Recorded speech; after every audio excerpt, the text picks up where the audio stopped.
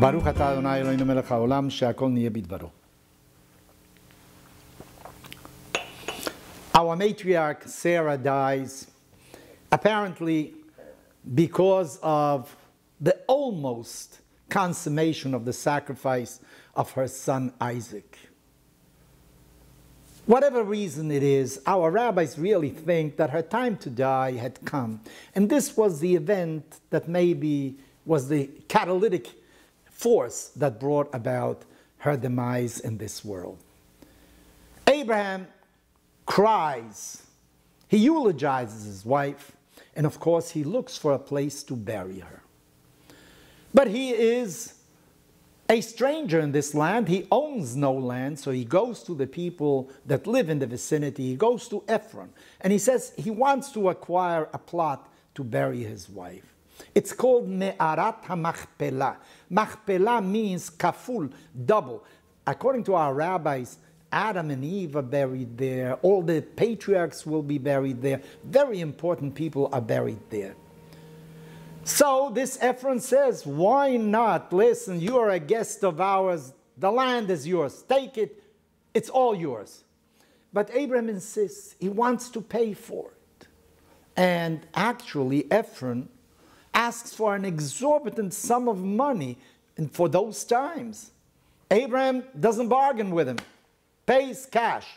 According to the Bible, over lasocher, he gives him money that is easily transmitted, easily spent anywhere. Everybody recognizes the value of those coins. Why did Abraham do that? Didn't he know that God had promised him the land of Israel? He told him, go from north to south, east to west. All this is going to be yours and of your descendants. Why does he have to buy it? Maybe Abraham knew it was going to take 400 years until our ancestors were going to settle in the land of Israel. First, they would have to go into Egypt. They'd have to spend 210 years in slavery in Egypt, 40 years in the desert, in his own lifetime, and that of his children in the land of Israel. There'll be 400 years before the land is really going to be conquered and become an inheritance of the Jewish people. If that is so, if he knew that, because God had told him, and Abraham surely believed the promise of God, why did he have to go and buy something? Maybe Abraham wanted to do something himself. Not only that God is going to give him, he wanted to participate somehow in that as well. You know, when our ancestors were in Egypt, God took them out of Egypt. They weren't able to do anything for themselves. In the desert, God protected them at all times. But when they came into the land of Israel, they had to start doing the conquest with their own arms as well. God protected them, but they had to do something as well. I think there's a very important lesson in what Abraham did. He wanted to participate with God. He knew that God was going to give him the land, but he wanted to be a shutaf. He wanted to be associated with what God is going to do.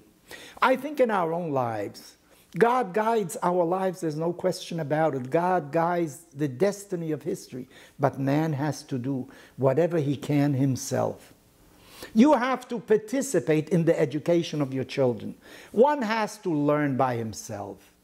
In the last instance, it's what I do for myself. Yet, we need our teachers, we need our parents, we need the help of others. So let us bear in mind, while there are forces outside that will help us, there is a society that helps us. A lot depends on what we do by ourselves. And according to Jewish tradition, there is a Yiddish saying that bracha, blessing, does not come into empty hands. You have to do something yourself, or as we say in Spanish, help yourself, and God will help you as well.